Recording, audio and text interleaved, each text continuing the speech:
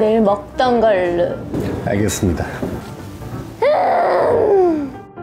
저쪽 신사분께서 보내셨습니다. 나 단 거 아니면 못 먹는 거 알지? 달콤합니다. 오.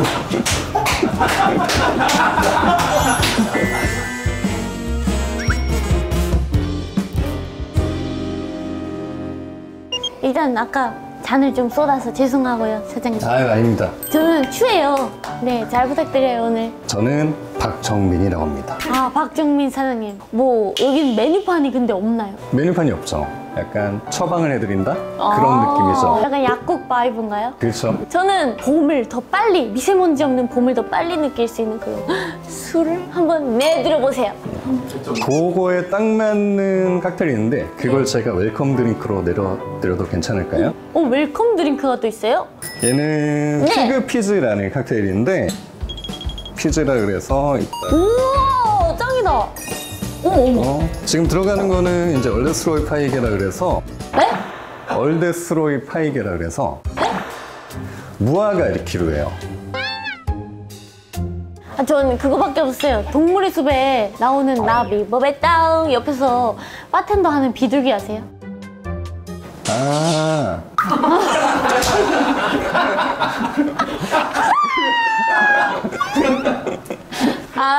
죄송해요. 놀리는 거 아닌데 너무 방금 듣기 좋은 음역대가 나왔어요. 그쵸?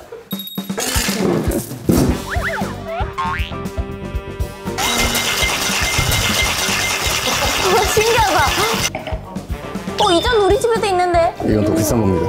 에? 더 비싼 거예요? 그래서 레몬 향을 좀 입혀주고. 안 넣었는데? 왜 외출하기 전에 향수 뿌리는 것처럼 칵테일 잔에 향을 입혀주는 거예요.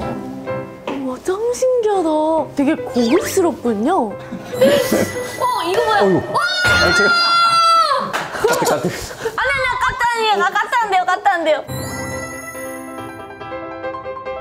근데 이건 뭐예요? 입술인가? 그거는 레몬 가니쉬. 레몬 간식? 먹는 거예요? 가니쉬. 그럴 수 있지. 한번 드셔보시죠.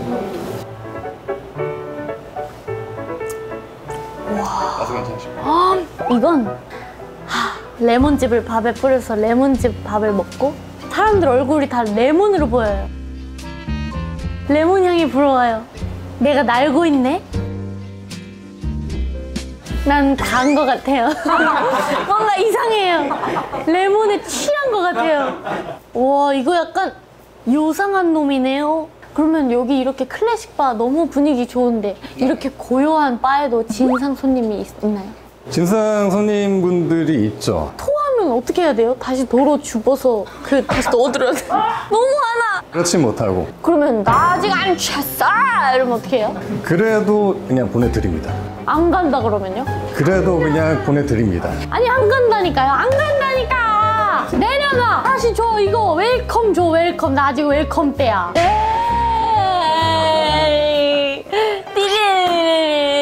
소리 말리셨어요. 많이 먹네. 이제 적당히 드시고 집에 가셔야죠. 내가! 여기서 그렇게 그만 드시면 안 되고 왜 나를 보내려 하나? 여기서 가셔야 됩니다. 여기서 어떻게 해야 되지? 이러면은 PTSD 오는데. BTS? 칵테일 너무 맛있게 먹었는데 저 알려주실 수 있나요? 많이 어렵나요? 저와 함께라면 쉽습니다. 오, 해봅시다. 우리가 이제 칵테일을 만들려면 여러 가지 도구들의 이름과 그런 것도 알고 있어야 되는데 요거는 이제 지거라 그래요. 지거. 요거는 쉐이커. 쉐이커. 음료를 믹싱할 때 만드는 거죠. 그래서 그리고 스턴. 뭐 롤링. 랄리. 네. 그런 기타 등등의 기법이 있는데 첫 잔이니까. 첫 잔은 원샷이겠죠? 제가 먼저 보여드릴게요. 네. 아까 말씀드린 그 지거를 30ml 정도 넣고 30ml 조금 넣었습니다, 선생님. 그리고 섞는 거? 네. 이렇게 해서 이렇게 섞어주시면 짱. 짱이다. 이제 마지막에 또 향을 입힙니다. 네, 향을 또 입혀요. 네, 그 향수처럼 이거 과일에 에센스가 나오죠. 에센스. 해서 탁 넣어주시면 어머, 완성이 돼요. 저 그냥 넣어서 줘요? 네. 향 한번 맡아봐요. 우와, 냄새 너무 좋다. 자, 이제 제가 한번 해볼게요. 20, 20으로 해볼게요, 한번. 네. 헉, 좋았어. 그러면 썼죠.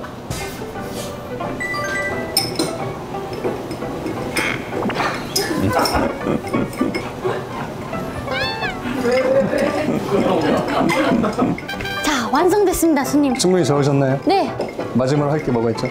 미장센. 우리 감자 깔 때 하는 것처럼 이렇게 착.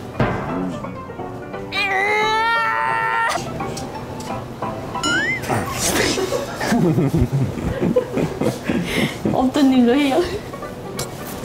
그쵸? 오, 향이 나네요. 이러면 츤들러 입맛이 완성됐습니다. 자, 만든 거랑 비교 한번 해볼게요. 자, 잘 먹어보겠습니다. 오, 쌍콤해. 엥? 너무 맛없어요. 제 거 왜 이러죠? 이게 차이가 그렇게 심해요? 막 하시면. 막 안 했는데? 다음으로 이제 쉐이킹을 배워볼게요. Shaking for you. 죄송해요. 얘는 술이 조금 더 들어갑니다, 아까보다. 그래서 진이 얘 같은 경우는 45ml 정도 들어가요. 45ml. 그리고 시럽이 들어가요. 시럽. 설탕 시럽. 설탕 시럽. 설탕 시럽이 설탕 너무 시럽. 15ml 정도 하시면 설탕 들어가고 너무 시럽. 15ml 들어가고 쉐이킹하려면 얼음을 넣어야겠죠? 네. 넣고 쿵. 한 번, 한 번, 두 번, 세 번 정도. 세 번. 완전히 결합될 때까지. 그러니까 최대한 손에 있는 열을 이쪽으로 전달 안 되는 게 되게 중요하거든요. 그래서 이렇게 잡으시고 얼음을 이렇게 굴린다고 생각하시고 하시면 됩니다. 직접 해보실까요? 네, 당연하죠. 넣어요? 네. 탕. 다 결합이 됐다 하시면 리듬감 타면서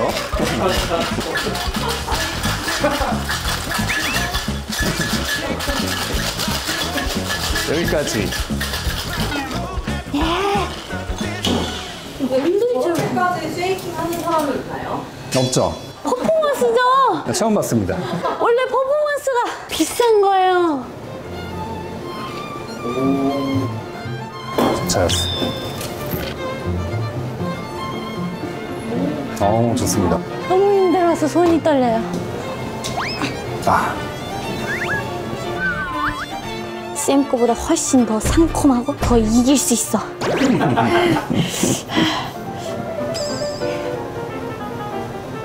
그러면 치즈가 완성됩니다.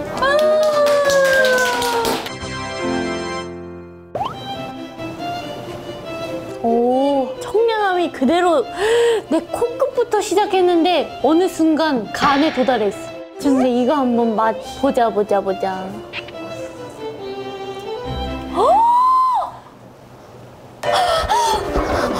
이게 훨씬 상콤해! 진짜요. 자, 먹어볼까요? 네, 한번 진짜 먹어보세요. 표정이 안 좋다, 지금은. 자, 근데 이제 내 걸 딱 먹었는데, 표정이 좋다. 더 맛있네요. 저 쉐이크를 앞으로 이렇게 하셔야 돼요. 쉐이크 어떻게 하라고요, 선생님? 이렇게 했습니다. 아니, 다리가 안 보인다고 다리 대충 하시면 안 돼요. 하나, 둘, 셋, 넷 대 들고 하나, 둘, 셋, 넷 대 들고 하나, 둘, 셋. 리듬을 더 타야 된다니까요. 리듬을 타야 된다니까. 앞뒤 보여야 돼. 이가 보여야 돼요. 이렇게 하는 걸로. 지금 얼굴 색깔이 이렇게 진해지셨어요. 부끄럽네요. 아니 쌤, 근데 제가 TV나 이런 데서 보면 네. 선생님들이 막 입에서 불 뿜고 그렇게 하시던데 선생님 뭐 묘기나 장기 뭐 이런 거 없나요? 개인 그런 거 있죠? 뭐 하시나요? 바로 보여드리겠습니다. 향 한번 꼬냐? 향이 엄청 세죠? 센데 매력 있네. 기대돼. 오? 불이 붙어요? 모든 술들은 도수가 있기 때문에 불이 붙습니다. 모든 술이요? 네. 그럼 술 먹고 불 탁 하면 불이 팍 나와요? 붙습니다. 저 그럼 한번 해본다. 보이시나요? 우와, 보여? 우와, 짱이다, 짱. 와, 근데 진짜 독해 보인다. 딱 봐도 독주 같아. 되게 달콤합니다, 근데. 에? 거짓말.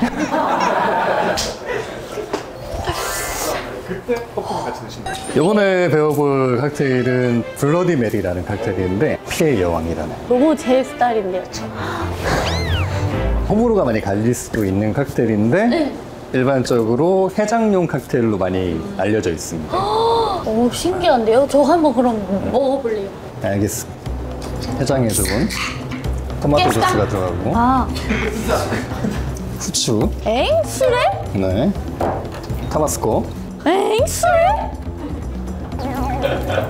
그리고 우스터 소스, 소금. 이 상태에서 한번 저어주시고 맛을 한번 보고. 이것도 기술인가요? 이 같은 경우는 스로잉이라는 기법을 배울게요. 스로잉. 이 컵에서 이 컵으로 스로한다. 그쵸, 맞습니다. 네. 그래서 스로잉을 제가 한번 보여드릴게요. 우와. 아, 저 이거 못할 것 같아. 하실 수 있어요.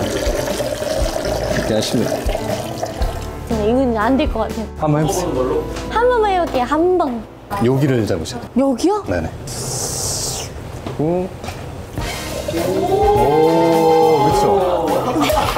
되게 잘하시는 거예요. 지금 처음 하시는 것이고. 저 근데 여기 밑에 카메라가 안 찍혀서 그렇지 엄청 밑으로 내려갔어요, 진짜. 제가 여기까지 내려갔어요. 보셨어요? 똑같이 내려갔어. 똑같이 내려갔는데? 오! 에? 간식이 왜 샐러리가 들어가? 우와. 올리브, 토마토를 에? 살짝 토칭을 해서 날대를 이렇게 꽂아서 나가면 해장용으로 해장용인데 술을 마셔요? 블러디 메리. 우와, 짱이다. 피의 여왕인데 별로 세 보이진 않네. 드셔보세요. 제가 I'm blood queen.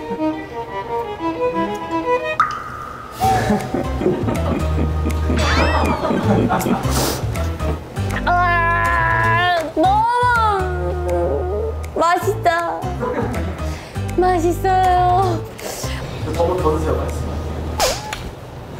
선생님 오늘 알려주셔서 감사해요. 칵테일 만드는 거 배워보고 싶었는데 이렇게 어렵다는 걸 또 느끼고 재밌다는 것도 느꼈어요. 아, 저도 춘인 때문에 너무 되게 고마운 시간이었고. 아, 오늘 그 쉐이킹 이것도 네. 그 제가 CCTV로 확인할 테니까 해주시기 바라겠습니다. 네, 그렇게 바라겠습니다. 네 감사해요. 고생하셨습니다. 네 고생했어요. 네 널리 화이팅 하세요. 우후. 수고하셨습니다.